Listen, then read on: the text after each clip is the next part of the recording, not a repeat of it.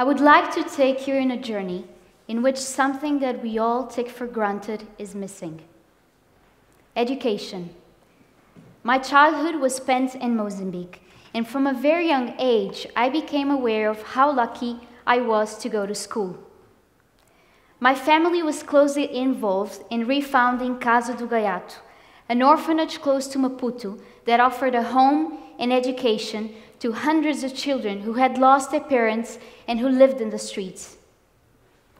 Just like their families, the original orphanage had been destroyed during Mozambique's civil war.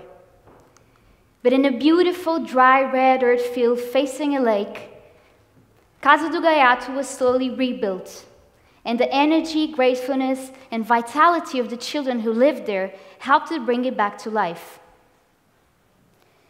I remember playing with the children of Casa do Gaiato and thinking how fragile the structure of the orphanage was. What would happen if the amazing people running it were no longer able to keep its doors open? And what if they suddenly need extra funding they were not able to get? I worried about my friends.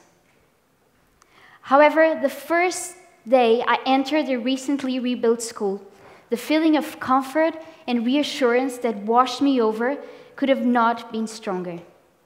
My own school in Maputo was a stunning place by the sea and the beach, with kind, competent teachers, amazing facilities, huge trees offering vast shadows and large playgrounds, a world apart from what they had at Casa do Gaiato until then.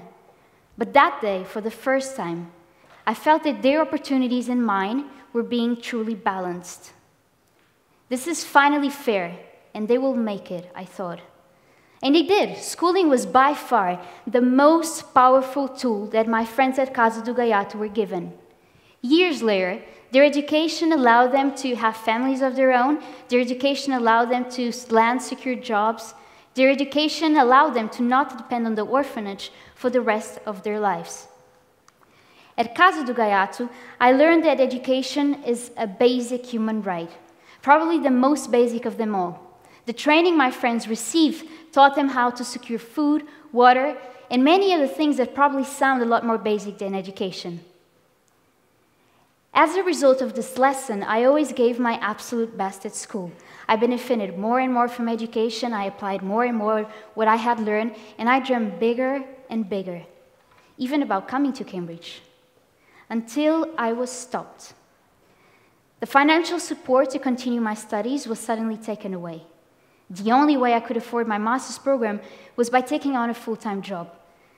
But after 1 year of trying to balance my education and my job, I was exhausted. I almost gave up. It was at this stage that I realized that I hadn't truly appreciated how powerless inaccessibility to education leaves you. When I began looking for new sources of funding, I was told, education is not something that will strongly move people to help you. It's not like you don't have water to drink or food to eat. But it's the other way around.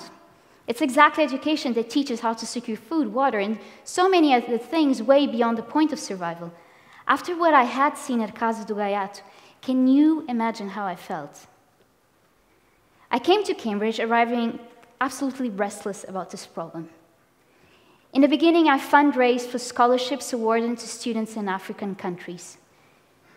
But the inefficiency of trying to convince my fellow students to buy things that they didn't really want or need left me even more restless. Education was endlessly valuable for the children I was trying to help. But do you really think that candygrams and raffle tickets were equally important for the students I was trying to engage? And what could a neuroscience student with no background in development do about it? It turns out a lot. In my case, being part of a university and being part of a very rich and diverse network of students taught me how the lessons learned from business can be translated into solving the sustainability problems I had seen at Casa do Gaiato, the orphanage, and when fundraising for these scholarships. As a result, I became motivated to establish SecondGO, a social startup that helps university students to make a profit from the usually wasted secondhand items. The proceeds of SecondGO fund scholarships for students usually excluded from higher education. Where else, other than at a university, would have this been possible so quickly and with such an amazing team? But at the same time, the question is, why is this not happening more at universities?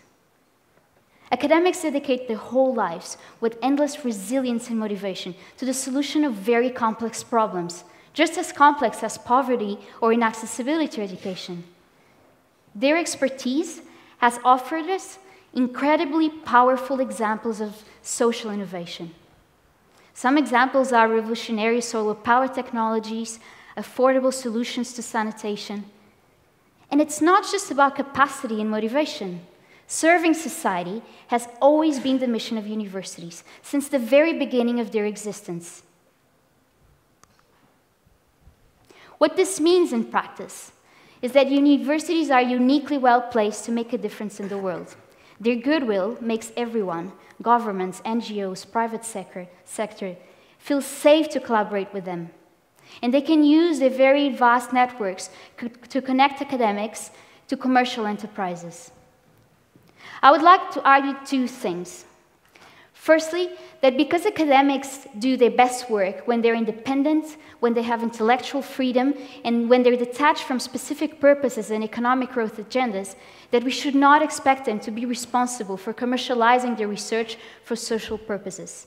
Instead, it should be the university's responsibility to use their goodwill and vast networks to help academics find innovative applications for their research. Secondly, I would like to argue that when commercializing knowledge, universities should not forget their mission: to serve society.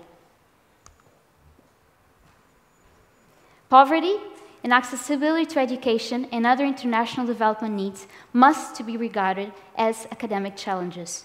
Too often, the success of an academic discovery is quantified in pounds and pence. But how many people are universities helping?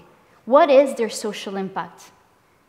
The problems that my friends at Casa do Gaiato had must be solved, not by feeble, isolated efforts, but by the tremendous power of intelligence, which by definition, universities attract and should expand. Thank you.